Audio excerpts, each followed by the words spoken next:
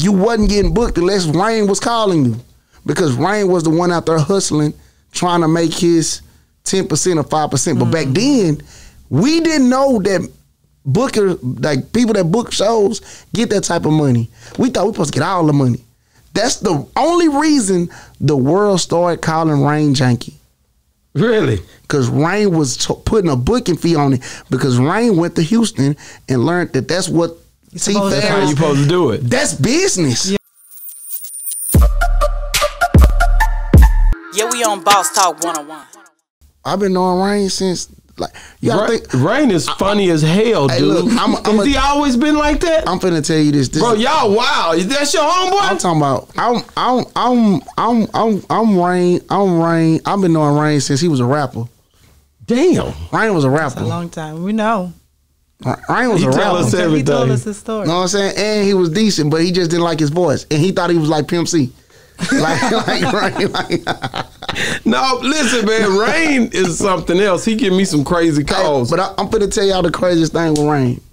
And Rain had at least 30% to probably even more. I'm just being modest, super modest, with the growth of the whole Dallas Boogie era.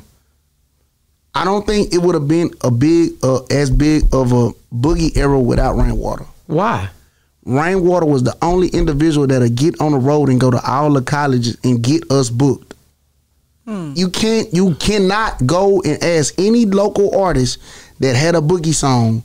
I'm talking, and I can name them: the Paper Chasers, what was his name? T Wills and his brother, B Hamp, the Party Boys, even it was. Anybody anybody that was local. Only reason I wouldn't put the GS Boys in there because they already had a deal. You know what I'm saying? And those two already had a deal. Yeah. But anybody else, you wasn't getting booked unless Rain was calling you, because Rain was the one out there hustling, trying to make his 10% or 5%. But back then, we didn't know that booker, like people that book shows, get that type of money. We thought we supposed to get all the money. That's the only reason the world started calling Rain Janky. Really? Because Rain was putting a booking fee on it, because Rain went to Houston and learned that that's what that's how you supposed to do it. That's business. You're right. But in Dallas, but artists didn't know that. We didn't know that. So now when they finding out, dang, Rain charged them $2,000, but he only gave us $800 because hey, how much you want for a show? Shoot, man, just give me $1,000. I got $800 for you. All right, let's do it. And then if Rain go get $2,000, you wouldn't have made your $1,000 without Rain. That's right. Driving this little raggedy Honda, a 02 green Honda, around the world, man. I used to ride in that car. More and more I hear about this Rainwater is something else. Hey, you know what's so crazy? I sit back and laugh because I really was a witness of it. I seen it firsthand. He a born hustler. He was the only one that literally got on the road to go to the colleges and get the DJs to play the music. But the first club, like city and college that we took over was Navarro. And it was a DJ Lil Lex. And at that time, it was Definition DJs. DJ Lil Lex was the only one that was like doing the high school parties, and he started doing college parties because we got older. That's crazy. So when Lex started doing the clubs, we had Young Black that was like making all the noise. Just before Paper Chasers and Young Black even made Frankie. Young Black had the buzz and he had the Richmond Records behind him. But Lex was their DJ.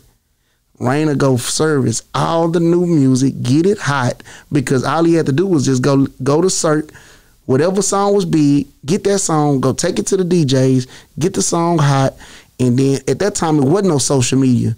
It was just picking on the phone and calling somebody. No, going. You had to go. Just like delivering the CD, everything was mobile. You had to be there. Yeah. So at that time, all the people from the country towns, Tyler, Waco, Mount Pleasant, Mount Vernon, Oklahoma, Louisiana, you have to drive all the way to Dallas, Texas to come to Cirque, 2,500 people, or Sunday at Level 5, or Saturday at Club Shea. You had to come and see it, and you would go take it back because it wasn't no social media platforms for you to hear it. You only had to be the word of mouth. Hey, this is the biggest song out in Dallas. This is the biggest song out of Dallas. And then you got a dude that's literally coming down here servicing them, saying I can get these artists. I can do this. That nigga there did his thing, and that's what make Rain different. You know, I always, ever since I met him, he's a hilarious guy. Dude. Man, he make me laugh, bro. And the nigga done got good at interviewing. This nigga hero, this nigga's talented. Hey, I'm finna fuck you up. Rain can talk for shit. So like, all right, the first big, and this is no cap, the first big show, one of Rain's biggest shows ever, the first big show. Some people in Hawaii called me and they was like, hey, we want to bring all the Dallas people. So I didn't want to do all the conversation because I had a job. I didn't have time to be all on the phone. But I know Rain how to do it. And I was like, Rain, you can't talk to them folks like that, man. This how y'all talk to you. So I literally had to coach Rain how to talk to these folks. And then we booked the Party Boys. We booked the GS Boys. We booked B-Hamp. We booked Young Black, me, DJ Mr. Rogers to do the whole thing, and we took over the whole Hawaii trip. Damn. And I had Rainwater set it all up.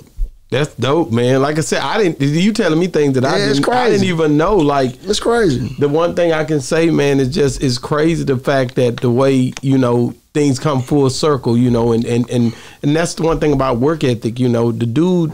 He consistently in something at all times, man. And when I don't agree with some of the shit he be doing, though. I know you don't, but you can't agree with everything. But that's the nigga is a marketing genius. Now you know what I'm saying, and you know I sit back I talk to bro all the time. I'll be like, bro, you is tripping, bro. Like you tripping, like I don't even some shit he do. I'll be like, bro, what the like? I won't even say it on the mic. This nigga crazy, man. I'll be like, bro, but at the end of the day, I just don't agree with some of the stuff he do because like Rain is like a real partner to me. Like, yeah, we on Boss Talk 101.